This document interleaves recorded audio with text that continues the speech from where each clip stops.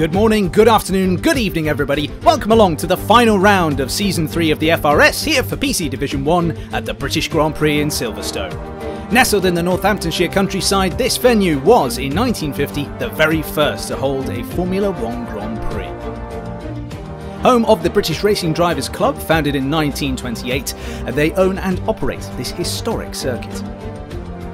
Of course, previously, this was an RAF station, RAF Silverstone in fact. Before it was the home of British racing, it played a crucial role as a bomber station in World War II, and the outlines of the runways can still be seen from the air today.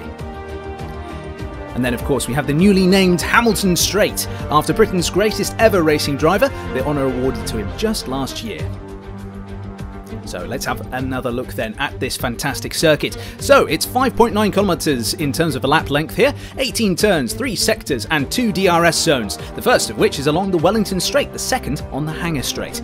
The latest variation of Silverstone includes the new first sector, the Loop, and the hard braking zone at Vale Turn 16. The lap record was set by Max Verstappen just last season.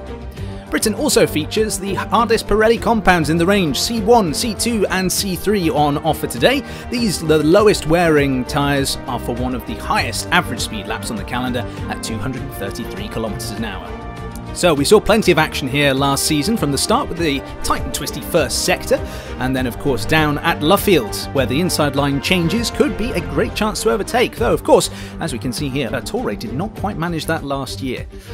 The famous Maggots-Beckett's complex leading onto the Hanger Straight is then up next, and it's a great chance to gain speed over your rival for the DRS zone, although the dirty air will play a factor, as Cookie found out in a meeting with the barrier.